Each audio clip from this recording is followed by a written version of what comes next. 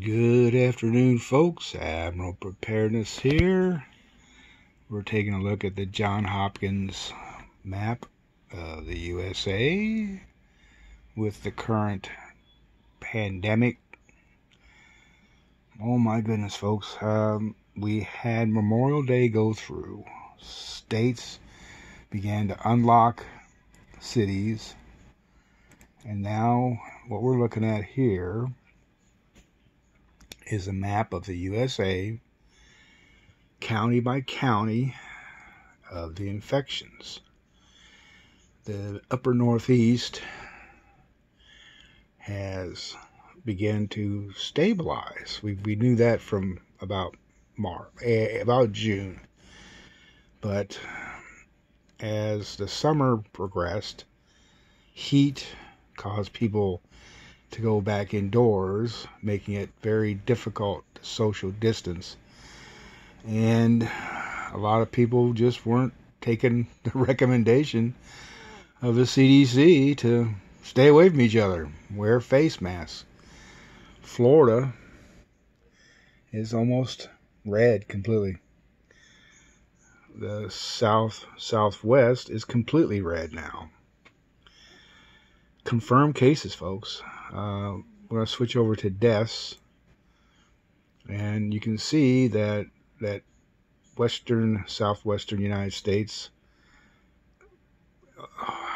bordering California or into California, is quite saturated with unfortunate deaths. The fatality rate is spread out pretty evenly.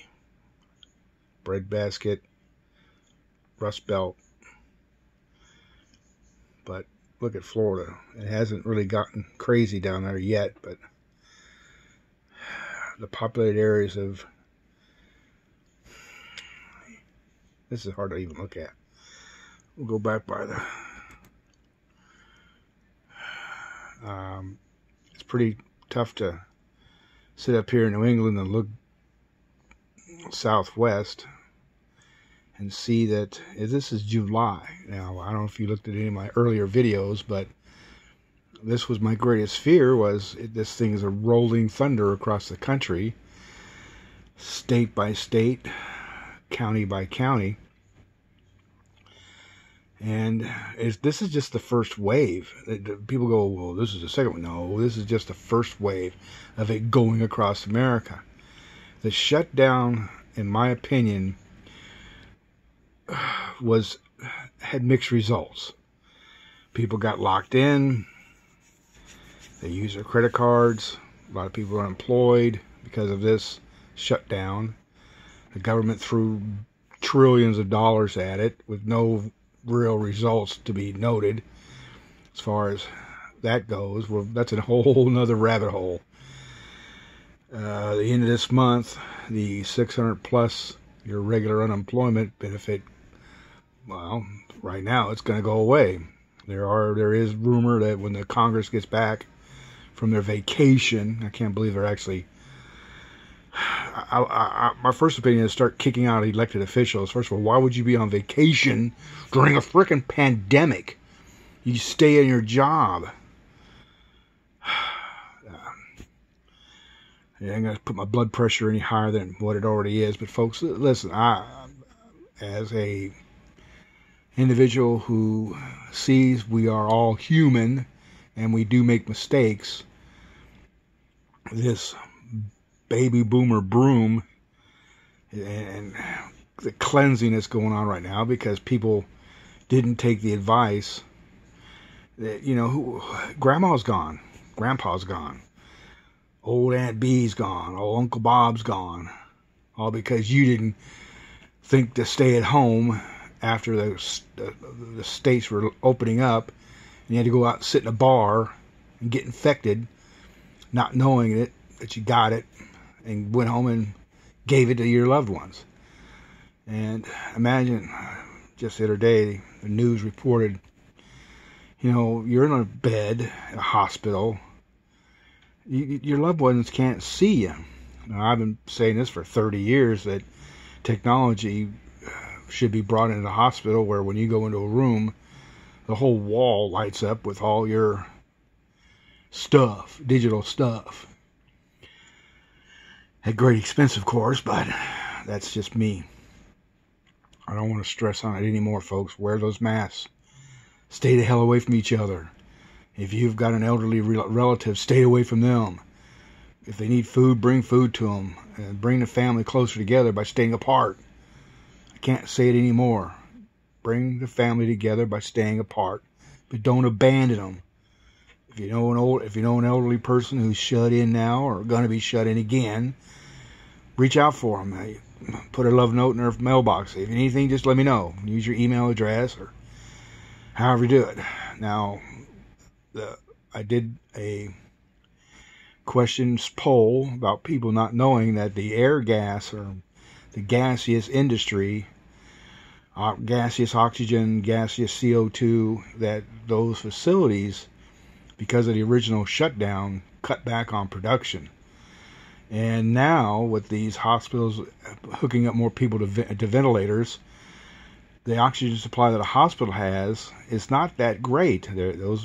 Each room has an oxygen outlet, but when you start taxing that system, it could be detrimental to the health of the folks needing that oxygen right then and there, because the oxygen comes to the hospitals in liquid form. They're pumped into a machine that turns the liquid into a gas, and unfortunately, with the output that's required in some of these hospitals because of that over need of oxygen, the machine freezes up. You can't turn that liquid into a gas fast enough. But for now, let's go over here and look at this. There, see, now we've been looking at this for weeks to weeks. Now we have to remember, we're not Europe, okay?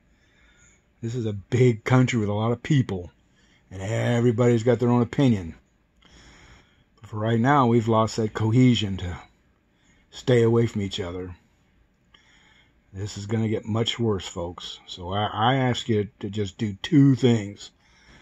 Tell your loved ones to stay away if you're elderly. If you're any one of the Americans right now who have underlying medical conditions, diabetes, high blood pressure, you're a chronic smoker, you're overweight, and you've got people all over you, all around you, push them away. Have those on your front door, print by hand, I love you very much, but stay away. Bring food, but stay away. I'll see you on the other side. Social media, these devices I'm using right now, you can see your loved ones. If you don't have a phone, one of you guys out there has got an extra one, activate it and give it to them. Teach them how to use it. If you're able to. Remember, social distancing will stop this whole thing in its tracks. It just takes about a month for everybody to stay away. Unfortunately, the lockdown, again, was too abrupt. It didn't need it in certain areas, and it needed it in other areas. And now, as you can see from this chart, this map, there's a serious problem. Now, I'm not going to go into politics and that kind of crap because this is past all that. Mistakes have been made. Now,